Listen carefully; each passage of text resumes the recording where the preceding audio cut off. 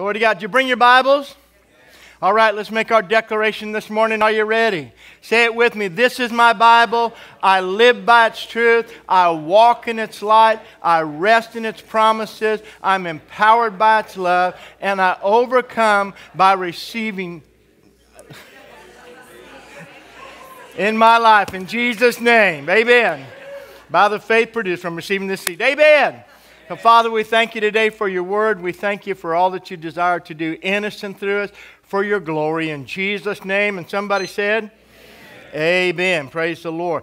Well, before we get to the cover of your outline, I want to read something to you. And I went back through a lot of my old notes, but I found this in one of my old binders. And it said this. It just said, do more. Do more than exist, live. Do more than hear, listen. Do more than agree, cooperate. Do more than talk, communicate. Do more than grow, bloom. Do more than spend, invest. Do more than think, create. Do more than work, excel. Do more than share, give. Do more than decide, discern.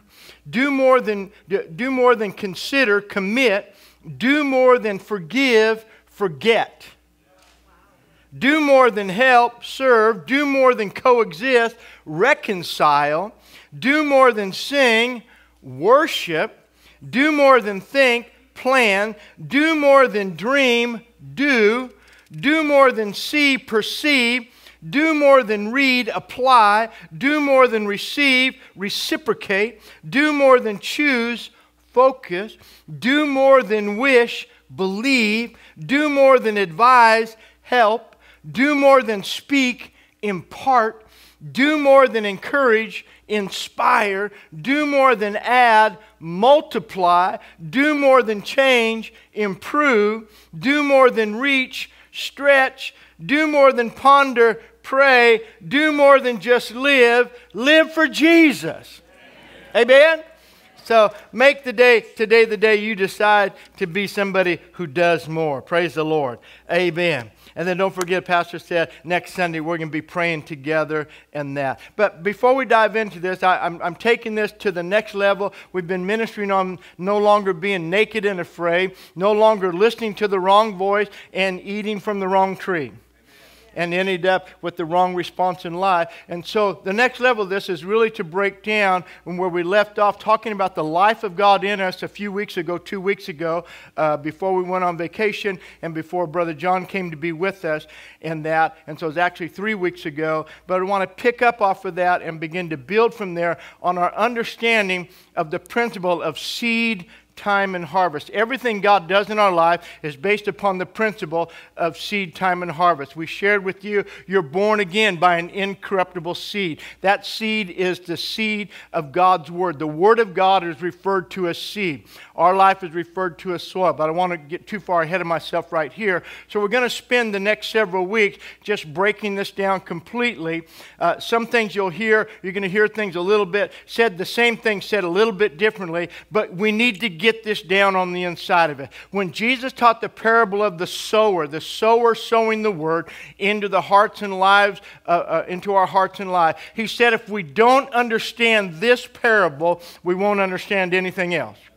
So understanding seed, soil, and harvest is so important in our life. Now let me just say this to you. We are all students in the school of life. Every one of you is a student in the school of life. And we are daily tested to see what we have learned. Every day you live under a test to see how well you're learning. Most people have dropped out of learning a long time ago. You've met a lot of people, they're no longer teachable, they don't care about what they hear, they're fixed, they're locked in, that's it, and they're as smart as they're ever going to be. Amen. People ask me, well, when are you going to be done? I said, I don't want to be done. I'm in my prime. I'm smarter than I've ever been. Amen. I've never been this smart before in my life. I got smarter this morning. Amen. So think about this. So we're daily tested to see what we have learned. Our diligence and willingness to learn determines if we pass the test.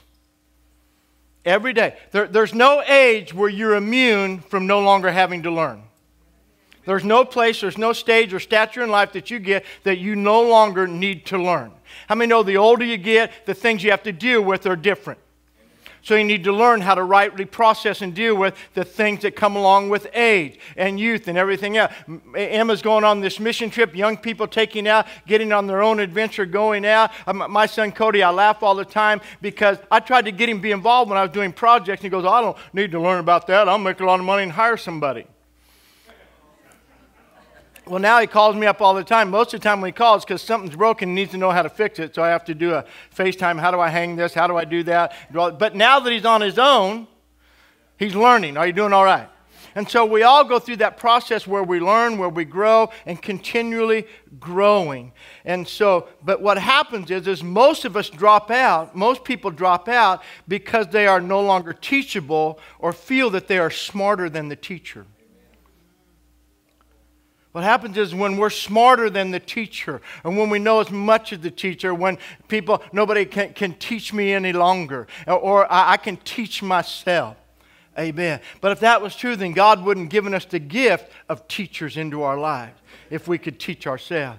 And so in dealing with that. So it's so important. So the next few weeks we're just going to be teaching, and I want to encourage you to be diligent and be a student. The one reason I print out outline is because you don't get everything I say. Some of you read ahead and you're studying the outline, not even listening to what I'm saying. Amen. Don't look at that person. You know who they are. Amen. So anyway, it's important. I love this quote by Leo Calvin Roston. He says this on the cover of your outline. I cannot believe that the purpose of life is to be happy. One of my favorite quotes. I think the purpose of life is to be useful, to be responsible, to be compassionate. It is above all to matter. We live in a world that just wants to be happy. Make everybody happy. That doesn't make me happy. That doesn't make me feel good. People protesting about the name of our town, Placerville being Hangtown. That doesn't make me happy. Hey, I don't care. Move. Our job, life is not about making you happy. There's a really funny meme the other day. If I'm supposed to do all this to make you happy, you want me to jog so you lose weight too? How many know that won't happen? Amen. I won't jog for anybody, let alone myself. Amen. So watch this. It is above all to matter, to stand for something, to have made some difference, that you lived at all. Every one of us, our life is supposed to make a difference because we live. And we're going to break that down, and I'm going to show you that God ordained that you would make a difference, that every life has purpose and has a reason for being. God creates nothing without purpose, and it is important that we find out how to live and fulfill our purpose in life. Amen? Now, I have a lot of introduction scriptures there, but I'm not going to go through all them. I'm just going to give you a highlight on each of them. And guys, you don't need to try to put them up to keep up with me. But in Genesis chapter 1, well, first before we do that, turn to John chapter 12. John chapter 12. Because this is really foundational.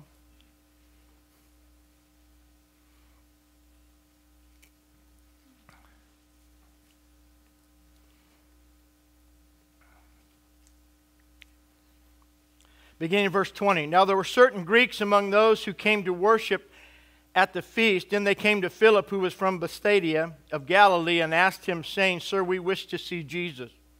And Philip came and told Andrew, and Andrew in turn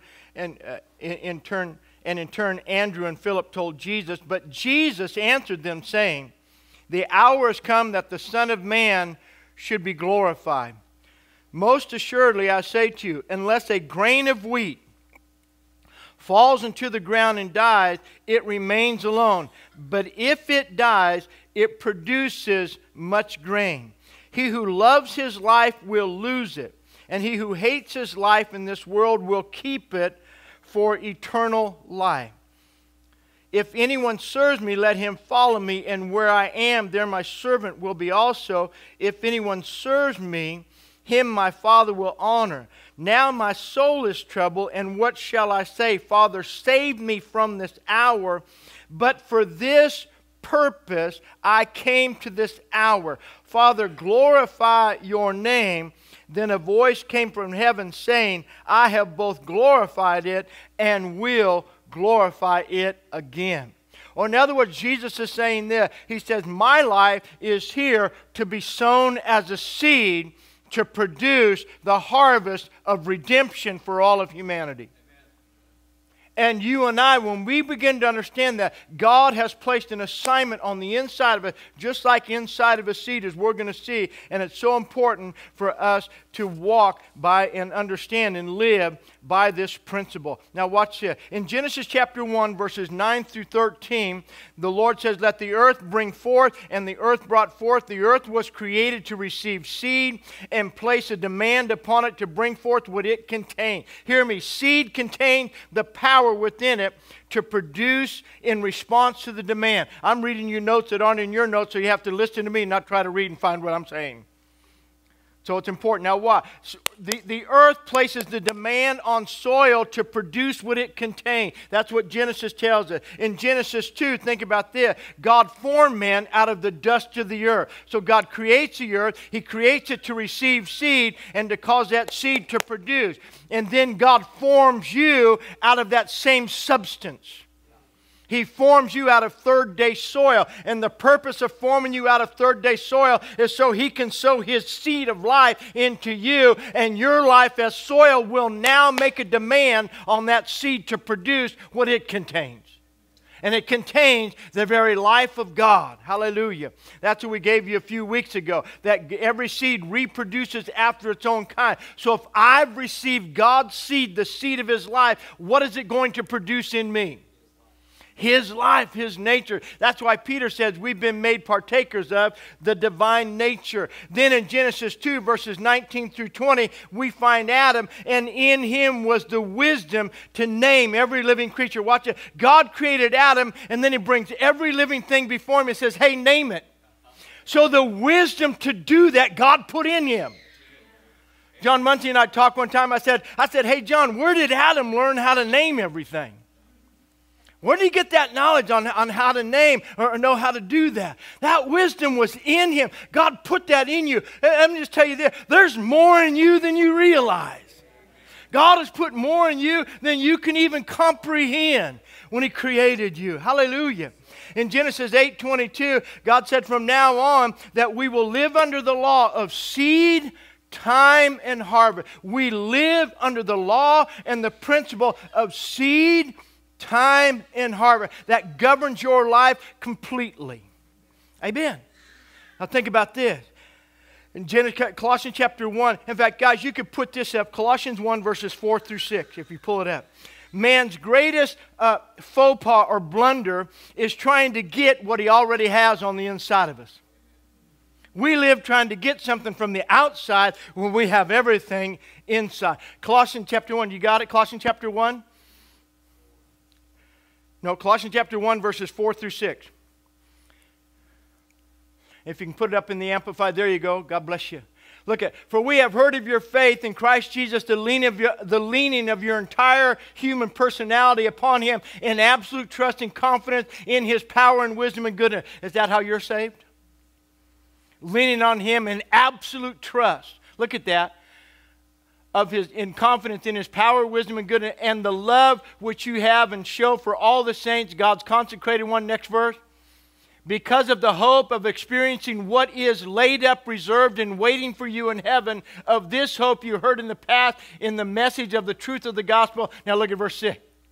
Which has come to you indeed, and in the whole world, that gospel is bearing fruit and is still growing by its own inherent power. The gospel is the seed of the Word. It's God's Word declared in seed form. They received it, and look at what He said. You received the Word of the gospel, and now it's growing in you, and it's producing not by anything you're added to it. When you received it, it went into the soil of your heart, and that soil began to place a demand on it, and now it's producing what it contained, the life of God on the inside of you. Glory to God. Now look at that. And so it's there, even as it is done among yourselves, even since the day you first heard and came to know and understand the grace of God in truth. You came to know the grace or the undeserved favor of God in reality, deeply and clearly and thoroughly, becoming accurately and intimately acquainted with this. Or in other words, like that, hey, dirt, you know what? People say, well, I'm just an old sinner, saved by grace. I'm just old dirt. Yes, you were completely undeserved favor, but God has planted His life on the inside of you. Amen. And it's His life that we're agreeing with. So look at the bottom of the next part in here. John 12:24, we read, the seed has to fall on the ground and die. 1 Corinthians 15:35 through 38, you can read it. It talks about the transformation of harvest, and we'll get into that. How many know when you sow a seed, what you sow is not what comes out?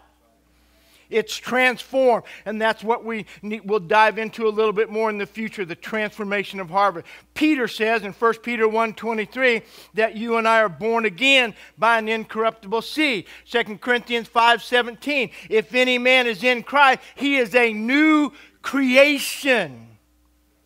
So I received seed, and now what's growing is there's a new man growing on the inside of me. Paul said it like this, though my outward man is perishing, when you put a seed into the ground, what happens? That outer shell begins to fall off, and then that new life begins to spring up. Paul says, though my outward man is perishing, my inward man is being renewed day by day. Some of you would feel a lot better every day when you get up if you just agree that there's a new man on the inside of you instead of being so concerned about your old shell. Well, my old shell's getting hard, crusty, and old. Yes, it is, but there's new life on the inside of you. So let that new life transform the way you look at life. Glory to God. Amen. So now watch this. Psalm 92 through 12 through 15 says that we're to be, they that are planted in the house of their God, those who are planted in the house of their God shall still flourish and bring forth fruit in old age. Amen. I'm in my fruit-bearing season myself. Amen. If you want to wither up and die, God bless you. Amen. I refuse. Amen. And I can based on the word. Psalms 1 verses 3, that blessed is the man who walks not in the counsel of the ungodly, nor stands in the or sits in the seat of the scornful, or walks in the way of sinners, but his delight is in the law of the Lord, and he shall be like a tree planted by the rivers of living water. Amen. That's who you are. You're a living tree planted by the river of God. John 15:16, Jesus said this, you did not choose me, but I chose you and appointed you to bear much fruit. God expects harvest from our life. He expects harvest and increase from our life. Now, let me give you this. Mark 11, and these are all the scriptures that are there in red on your outline. Mark 11:12 through 14, Jesus goes to a fruit tree. Watch it. He goes to a fruit tree expecting to find fruit, which exposes the myth of faithfulness or fruitfulness, which is God looking for. Well, I'm just a tree. I'm planted here. I don't produce anything, but I'm faithfully growing. Jesus wasn't satisfied with the oak tree being alive and being faithful and growing. He expected to find fruit. And when the word says, when the Son of Man comes, will he find faith in the earth? Faith produces the harvest of God's word. God is expecting to find. Listen to what Jesus said. I called you and appointed you to bear much fruit. Not just to grow, not just to flourish, not just to be a nice looking Christian plant. Look at all my little bushes, but they're all barren. Jesus doesn't want barren plants. He's looking for fruitful trees. Amen. And so in your life and ours, it has to be there. And then Mark 4 is the parable of the sower. If you have room in your outline there, find some room. I'm going to give you three things before we dive into part of this message this morning. Right, these are three keys to receive. If you don't get this, you won't receive anything. Three keys to receive. The number one key to receiving is how you receive the man of God. In order for you to receive, you have to learn how to receive men and women of God into your life. Utmost. Because God sends men and women to people to bring His word to them. So you have to learn how to receive the man of God. Secondly, you have to learn how to receive the Word of God. If you can't receive the man of God, you won't receive the Word of God. You read your Old Testament, how did God speak to the nation of Israel? Through prophets. He sent men to them. And if they didn't receive a prophet, they didn't receive the Word. What was the consequence? It wasn't good. Because they didn't receive the man, they didn't receive the Word. Because they didn't receive the Word and the man, they didn't receive their answer. So they ended up in peril. So what happens to us today? So you hang around with me. If you make a demand on the gift that's on the inside of me, that gift will produce. If you just want to hang out with me, I'm pretty squirrely. I have areas just like you. I'm not that saved. I'm a work in progress. Amen. So I say stupid stuff. I'll do stupid stuff. I'm very sarcastic in the natural.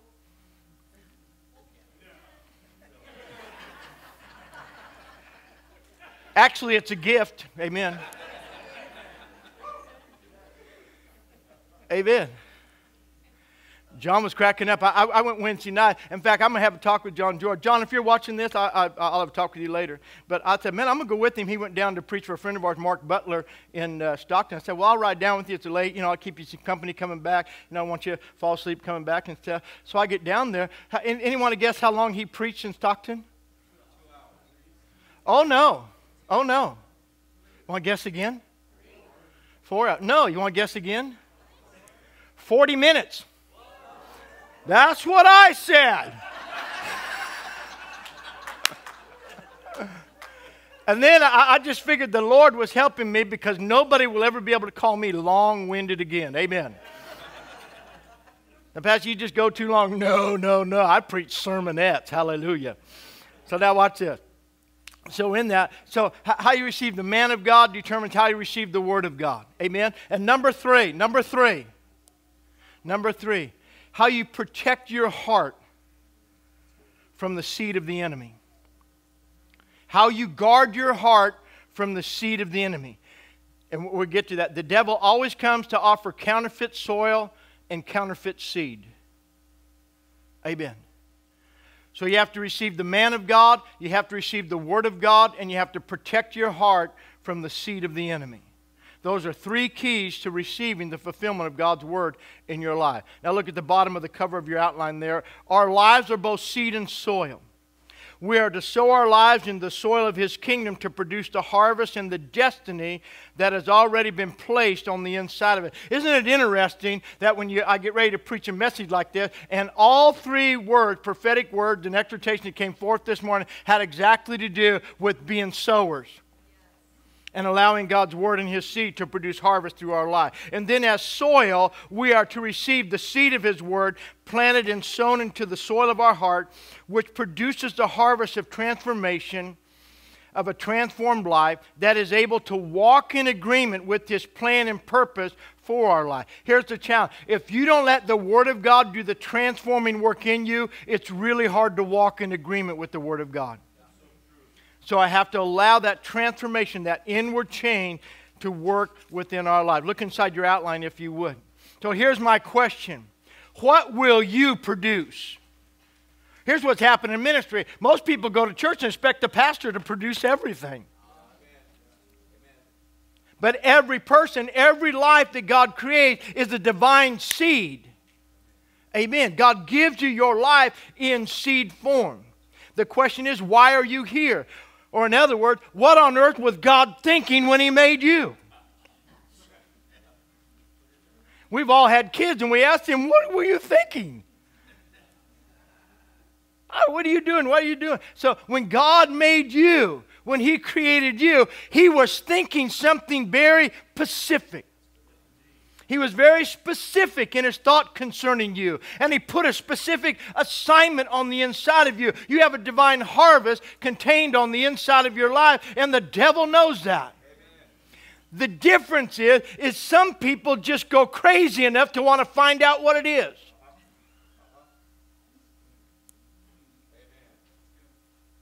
So you have to get that place. I want to discover what God put in me for His glory. Amen. So now watch here. Your life is in seed form, and the purpose of God for your life is in you. like the fruit of a tree, it will grow out of you when you sow your life in the kingdom of God. Many people today call themselves Christian, but they live their life sowing in the world and come to church and think about God. I could have got a bigger amen there at the Lions Club. Hallelujah. So now watch. I'm going to read you this definition. Dennis Comer wrote this out. I want you to listen to this definition of seeds. Seeds or grains or ripened ovulas or eggs of plants used for growing. They are listen to this, they are the source of origin and the beginning of life and existence. Seeds are the source of origin and the beginning of life and existence. They are also known as a carrier of life. Amen. Isn't it amazing that when God made Adam, he divided that up, but he made man and woman, and he made man the carrier of the seed, and he made woman the receiver of the seed. Glory to God. Now watch this. So man, listen to me, man, you are the carriers of life. You carry the seed of life. Glory to God. Now listen, seeds speak of predestination. My little bean seeds. This seed is predestined to produce beans.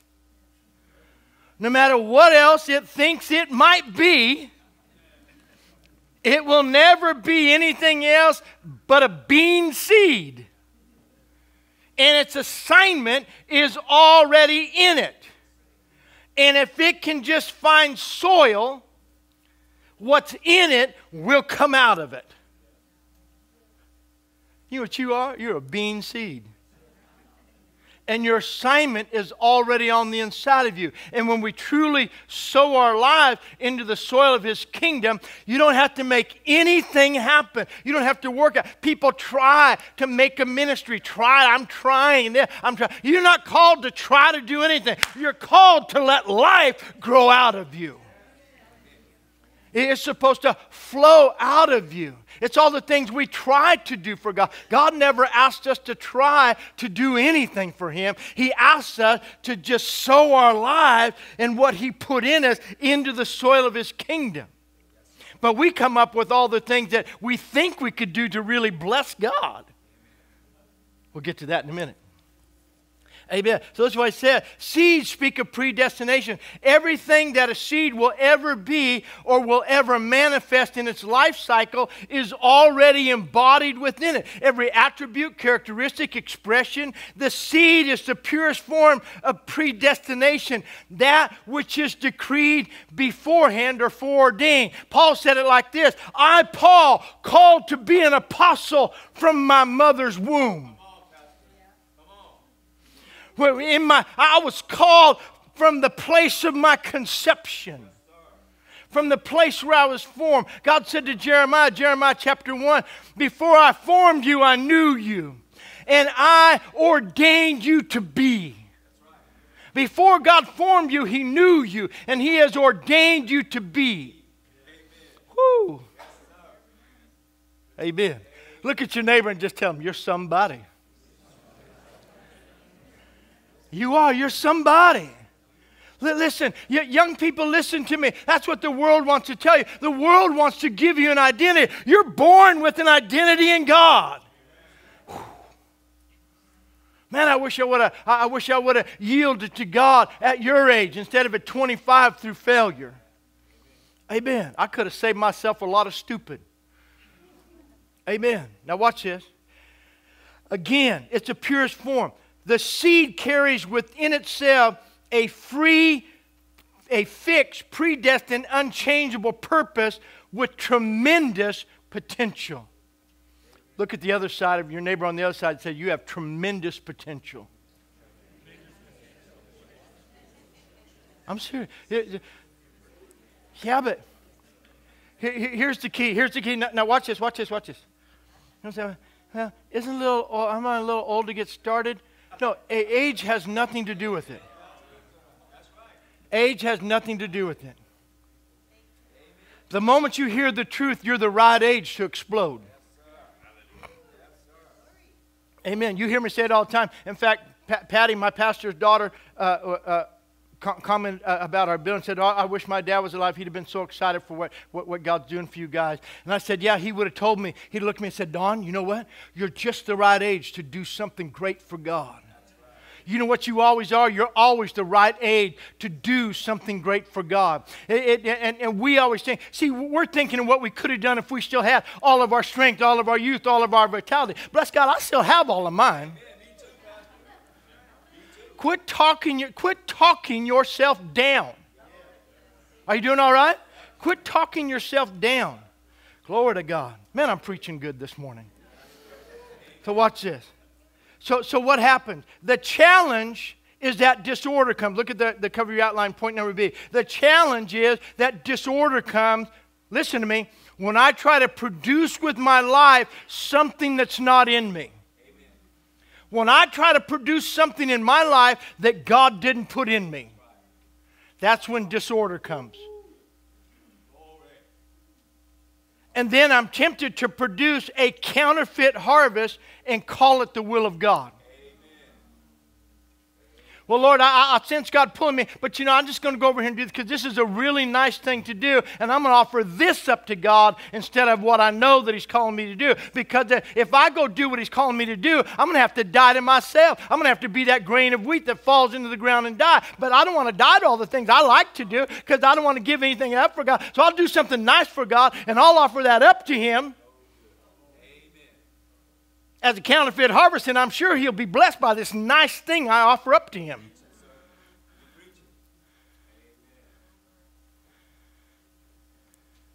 That's why Matthew 7 says it like this. In that day there are many who will come to me and say, "Lord, Lord, did we not prophesy in your name, cast out devils in your name, and do mighty wonderful works in your name?" Jesus said, "Depart from me, I never knew you." Because those things you did were never authorized. I never authorized you to do any of that.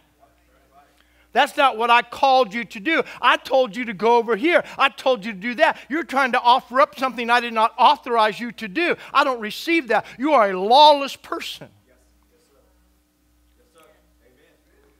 And so seed is called, and so the most natural thing to do, but you're constantly, that's why I said, we are students whether we want to be or not, and there's a test every day.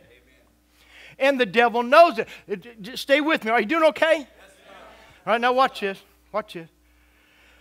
So the devil always comes to offer. Well, let me just read this thought to you. See, we call it the will of God. But look what Jesus said. What did Jesus pray in the garden? Not my will, but your will be done. So even Jesus wrestled with asking God, hey, could we figure out another way to do this? But He knew the only way to do it was God's way. And in our life, we keep trying to figure out another way to do it. And learning to submit to the will of God and doing it His way is the way that produces heart. See, when it's my will, if anything I want to do for God that I purpose that's not His will for my life, the bill's on me. I have to pay for that. That's why most people, what they do for God is based upon what they have in their hand, not what they have in Him. Amen. I'm going to go here. I'm going to live here. I'm going to do this. I'm going to do that. I'm going to be this. I'm going to be that. This is what I will be. This is what I'll be. I'm going to do this. I'm going to do that. I'm going to do this. I'm going to do that. Blah, blah. I'm going to. Every area of our life. Amen. Instead of saying, Lord, what's your will for my life? What do you want to do? You created me. I'm your divine seed in the earth. I want to be planted in the middle of your will. I want to see what you have purposed to bring forth through my life. Amen. Look at what did Jesus say to Peter? Up until this time, you've gone anywhere you want, but there'll be a time in your life where people will take you where you do not want to go, signifying His death. Think about that. Do you know all of the apostles were martyred? See, we want to go out in comfort and glory. The church is finding out in America everything isn't as rosy as we thought it was. And now we're perhaps being called to stand for the convictions of our faith and actually have a voice. Glory to God. Amen. So now what? So what? The devil always comes to offer counterfeit soil to produce a counterfeit harvest. The devil always comes to say, you can sow here and get the same results. You can sow in this field, you can sow in this place and get the same. This is much better. This would be much easier. You'd be so much more productive over here in this nice place, in this place. Then look where God wants you to sow. Look where God wants you to go. Look, and you could go there with God and do that, but you'd be so much more productive over here. No matter what it is in life. Whether it's jobs or doing things and doing that. Amen. One thing that hinders people in ministry, I'm so thankful for my pastor. When we were going to Bible school, our pastor taught us, he said, hey son, he told all of us in school, he says you need to learn this at the beginning. The ministry is at a disadvantage.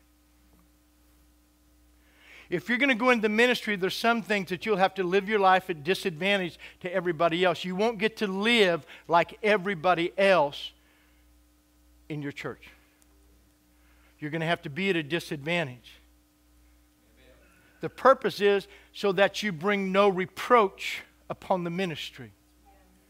Because even though you could do it, it's not the right thing for you to do. Look what happens when God blesses ministers and they get extravagantly wealthy and they start doing it. What happens? They bring reproach by their lifestyle and their conduct. Just because you can do it doesn't mean you're supposed to do it. Amen? Hallelujah. Well, that's a side note. Praise the Lord. But even for Christians. So what is a counterfeit? As I get ready to close, what is a counterfeit? It is to imitate. Made in imitation of something else with the intent to deceive. Something likely to be mistaken for something of higher value. An imitation is something that is likely to mistaken, a counterfeit. Something to be mistaken for a higher value. You go to watches or do everything. One thing about a Rolex, if you listen to a real Rolex, you'll never hear it go tick, tick, tick, tick. If you get a Folex for $25 on the street, it'll go talk, talk, talk, talk. Amen? You'll hear it working. But a Rolex, the way they're made, or fine watches and different things, are any different, not just as an example, but there's something, the real thing is different. But the counterfeit or the imitation is made to look like something of higher value. And that's the deception that the enemy always brings. You'll have higher value over here than you would with God. Look what you're giving up to serve God. But you always need to realize, the kingdom of God is not just sowing. We sow in two worlds. We're sowing in two worlds. When you're sowing into the kingdom, there's a harvest here, but there's a reward in heaven. And we can live for just here, but I want to be connected to both worlds. Are you doing all right? That's how I want to live. Praise the Lord. Now what? So the devil always comes to offer that counterfeit. Temptation, let me just think about this. When you're in God, in Him, you're at your highest value. Our highest value, personally, is always in Him. The world can never give you higher value than God. Amen. Temptation is the great harvest destroyer. Even Jesus faced temptation of sowing into counterfeit soil for a false harvest.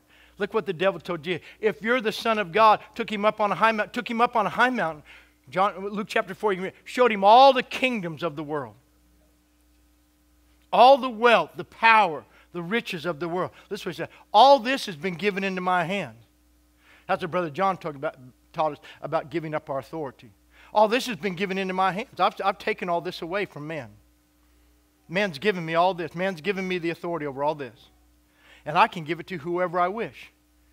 If you'll bow down and worship me, if you'll sow into my kingdom, if you'll sow I know God, but if you'll just sow your life into my kingdom, Jesus, I'll give you all. So he offered Jesus a counterfeit harvest. Showed him everything the world has. That's what the devil, he shows you something greater than what you have. He gives you great opportunities. And it usually is a choice. It usually costs something to live and say yes to God. Amen. It costs us something to live with the yes for God. But if I live with the yes for God, God's harvest is always better. Amen. The psalmist said it like this: the blessing of the Lord brings increase, but it adds no sorrow with it. God brings increase. How many wealthy people in our world have sorrow? How many entertainers and athletes and people, their lives are destroyed because they have the promise of the world, but they have sorrow and they're discouraged and they're on drugs and they die prematurely. Are you doing all right? God brings no sorrow. So let me just break this down a little bit in just a couple more minutes. Your pre-planned harvest and purpose in God is connected to the fulfillment of His eternal plan. This is where I want you to get this morning. God has an eternal plan, and He sent you and I here to do it. You know something? You arrived on time.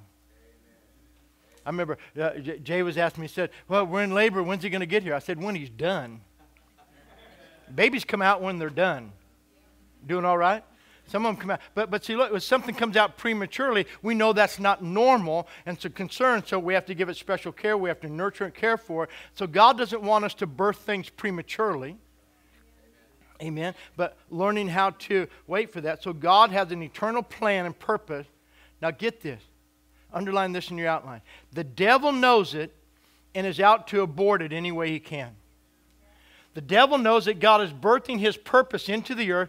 How's He doing that? Through you and you and you and you and you and you and you, through the assignment that He put inside of you. God said, I'm going to bring my purpose to pass in the earth through my people. Everything God is doing in the earth, He's doing through the lives of His children. The devil knows that. And he knows the only way to stop the plan of God is to attack the harvest that he knows is on the inside of you. Are you with me today? So when he comes against you, he's not coming against you. Grow up and quit taking it personal. We take everything so personal. Just get over it. Turn to a neighbor and just say, get over it. That's a word for the day. Get over it. Well, it's me. Get over you.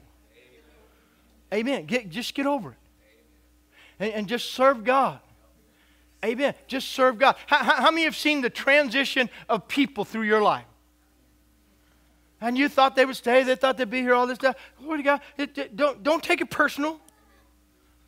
That's life. That's life. But God has purpose. So what are you supposed to? Stay connected to the purpose that you know is on the inside of you. The devil knows it, and he's out to abort it any way he can. The devil knows what man does not know. God creates nothing without purpose. God creates nothing without purpose. It's extremely important to understand that you were created by an all-powerful, omnipotent God who creates nothing without a unique plan and purpose. Every person has been made complete down to the most intimate detail, body, soul, and spirit. Amen. You see, the devil always wants us to believe what he knows is not true. The world tells you, you don't match up, you don't compare, you're not as good at. No, I don't care what you compare me to. I'm created in the image and the likeness of God. God knew I was coming. I have a divine destiny on the inside of me. I could care less what you think about me, who I compare with. God says I'm His child. I'm a born-again, redeemed child of God. I refuse to be measured and compared to anyone except my God and my Savior. Oh, come on, you can do better than that. But we let the world and we let the lie of the devil push us down, and then we get in comparison, and the next thing you know, he brings along, look, you don't measure up. You need to start feeling sorry for yourself. You need to enter into discouragement. You need to be compressed, and you need to be depressed. And now you need to anesthetize yourself with some substance to keep you from feeling bad about yourself. So we enter into addictions and bondages and trap, and we don't have right relationship. So men fall into pornographic bondages in that area. We take alternative substances and trying to somehow ease our emotion instead of rising up. This isn't the will of God for my life. I'm created in the image of God. I refuse to be like this. You see, something inside of me when I was 19 years old, I woke up strung out on heroin, and I looked in the mirror. I just walked in the same day as every other day, but I walked in the bathroom when I saw myself in the mirror and what I turned myself into, something inside of me just said, this isn't you. This isn't who you're supposed to be. And not being very smart at 19, the way I decided to change wasn't the way I would recommend for anybody. So I'm strung out on a downer. I just figure I'll get high on an upper. So I went out and shot speed for 3 days and soaked myself in hot baths and stayed up until I eventually passed out. When I woke up, I was no longer addicted to heroin, but I wasn't any smarter. Amen. But in doing that, but something when I saw myself said, that's not who you are. And every one of you in this room, the devil brings us to places and we keep going along with, but something keeps telling us inside, that's not who you are. And God sends men like me to tell you, you're a divine creation of God. He has purpose for your life. And if you'll just say yes, He'll set you free. And the life and the destiny placed on the inside of you will grow out of you.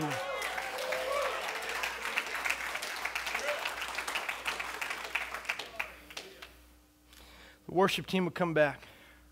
Hallelujah. Glory to God. Thank you, Jesus. The devil isn't fighting against you personally, but against the harvest that God placed inside of you when He created you. The devil cares nothing about you. He cares about what God put in you for His glory.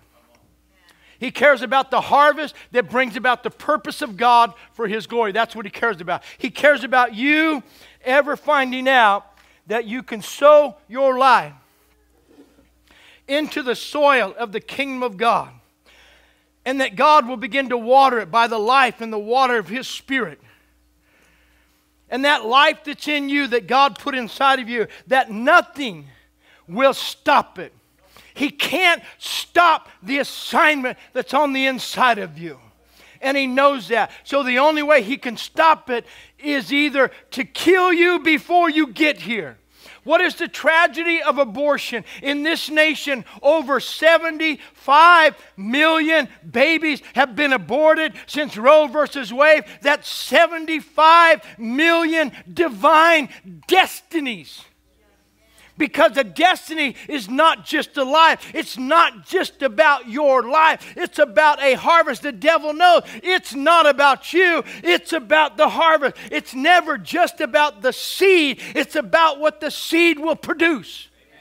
And so abortion is the abortion of divine destiny, and it's kept the kingdom of God from coming to pass. People say, why has it been 2,000 years? Because man has bought the lie, and the devil's been able to abort destiny after destiny after destiny after destiny after destiny. And it takes longer and longer because God's still trying to get people to say, hey, I'm the seed of God. I'm a child of God, and I refuse to be talked out of the destiny that's on the inside of me. I won't receive counterfeit. I won't receive the lie. I'm going to be the life of God that He created me to be. Stand to your feet with me this morning. Hallelujah. Hallelujah. So my question is this to you. What has the devil used in your life to bind your harvest and to rob you of the fulfillment of your destiny? It can be as innocent as religion. Religion doesn't produce harvest. It produces a false sense of security that I'm right with God. But unless I'm sowing my life, unless I'm invested, unless I'm dying to myself, if I'm still trying to think of nice things to do for God, oh, that'd be something nice to do. What is God saying to you? What does He desire to birth out of you? Amen. What has the devil used in your life to bind your harvest. Next week we'll get into Luke 13. The woman comes in bound, bent over, crippled, comes into church. I'm on a mission for this. I hate seeing people bound by the devil, bound by lies, bound by restrictions, bound by intimidations, bound by counterfeits, deceptions. God wants His people free. Jesus, seeing her bound, said, "Woman, you are loosed." That's the word of the Lord to some of you this morning. God will loose you right now this morning. He'll set you free right now this morning. Right now. It takes an instant. God will set you free. Woman, you are loosed from your infirmity. They got mad. What are you doing? Working and healing on the Sabbath. Jesus said, ought not this woman, who is a seed, listen, who is a seed and a daughter of Abraham. She's seed from the tree. And because of that, she has a right to be free. Let me take you back even further. Your seed from the original man, Adam. Everybody came out of Adam. And your seed from the original Adam.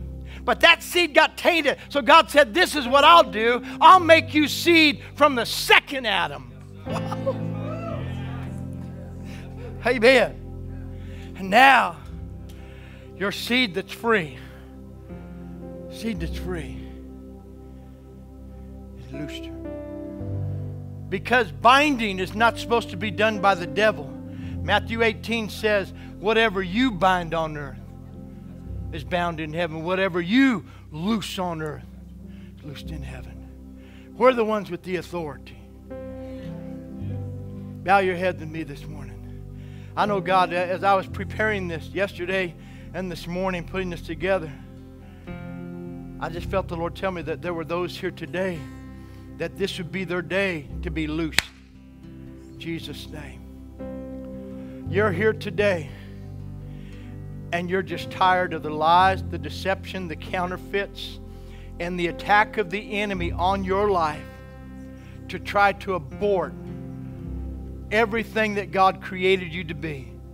There's some of you, you're just like me. You've had those moments in your life when you looked at yourself in your own mirror and you knew where you were and you knew inside of yourself that this isn't who I am, but how do I break this? How do I get out of it? Some of you, you've had that inside of you, and like me, you've tried different things, but it hasn't really worked. And so I tried getting free, but I still stayed bound for 6 years after that. But then one day I knelt out of a metal chair in a prayer room at New Life Assembly at J&R Bogan Street in Olivehurst, California. And I said, Lord, I give you my life. I'm done. I give you my life. From this day on, I will live for you the rest of my life. I'll go wherever you want me to go. I'll be whatever you ask me to be. I'll do whatever you ask me to do. I'll say whatever you tell me to say. I will live for you the rest of my life. And that moment, everything broke off of my life. This is your moment, and this is your day for that to happen right now.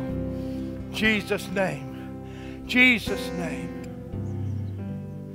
Now, if that's you, I don't care about anything else. I don't care about anybody. You need to have that same boldness that I have. You need to no longer care about anybody else's opinion, nothing else. The only thing that matters is that you know God created you for greater than where you are. His desire for you to be free, and today is your day. If that's you, move from where you are to this altar right now in Jesus' name. Just step out. Come up here right now. Step out right now. Come on. Come on right now. Right now. There's some of you, I can just come grab you and pull you out. I'm not going to do that. My pull won't make your decision. I can't jog to help you lose weight, and I can't pull you to say yes to God. I can just give you an opportunity.